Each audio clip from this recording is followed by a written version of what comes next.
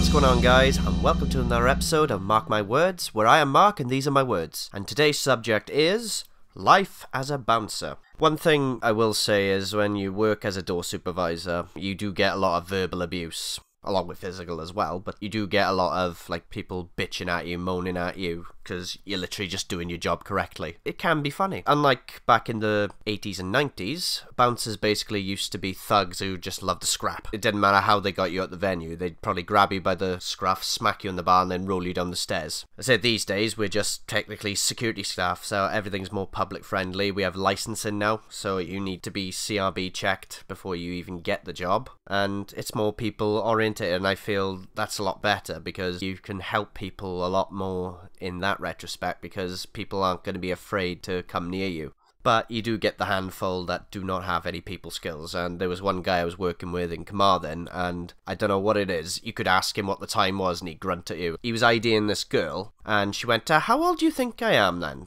Just prior, and he went, I don't know, that's why I'm asking. I was like, fucking hell. I was like, she didn't piss on your Christmas tree, fucking leave it alone, Which gets into my next chapter, funny refusal stories. This happens a lot, especially with young people who forget to bring their IDs, and then they like to argue a toss that they are the age they say they are, even though they got no proof. And this is borderline hilarious. A lot of young people got baby faces. There's nothing wrong with that. There's nothing wrong with looking young. I knew when I was turning 18 that I was going to get ID'd in nearly every single bar. And when my brother took me down to Swansea on the weekend of my 18th birthday, I did get ID at every single bar. And I just got used to it. I thought, no, I'd just make sure I got it on me. I don't understand why youngsters don't do that now. It's like, I can't go to work without the badge on my arm. It's got to be on display at all times. This is the way things that need to be. You can't just shun the rules because they're inconvenient. Oh, the best one is, do you want me to see a photo of it? It's like, why would you show me a photo of your driver's license and passport? That is not your actual driver's license and passport. And they go, why? I was like, have you heard of Photoshop? Yeah, I don't think they realise that you can edit photos now. You can take numbers out. I say people do this with provisionals and pens. Instead of getting rid of the 2, they add a 0 on, so they're born in 2000 instead of 2002.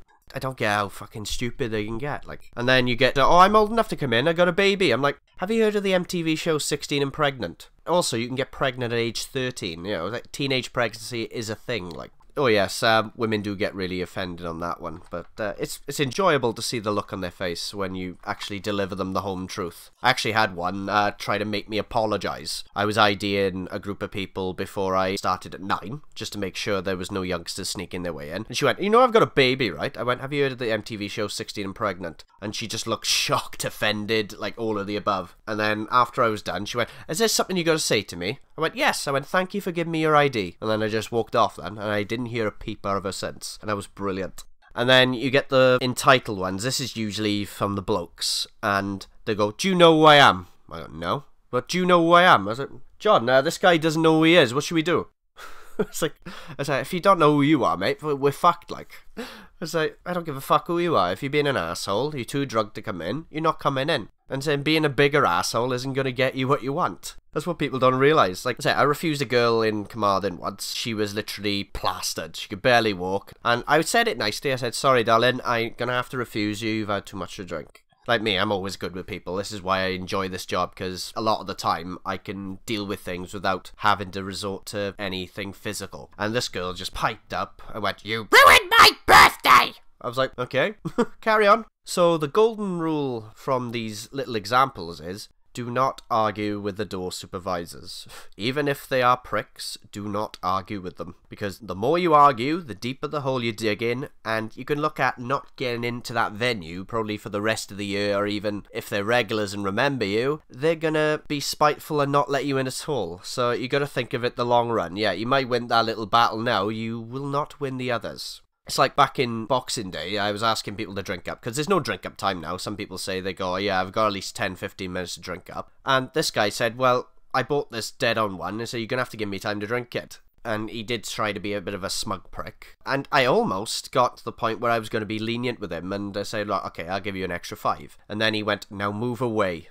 I said, hey, don't speak to me like that. I said, I've been tidy with you. Don't talk to me like that, no, move away. And I put him in the back of my head. I thought, well, it's closing time now. They're going to be leaving eventually. There's pointless making a scene. So I just went, well, he's not coming in for the rest of the time I'm there.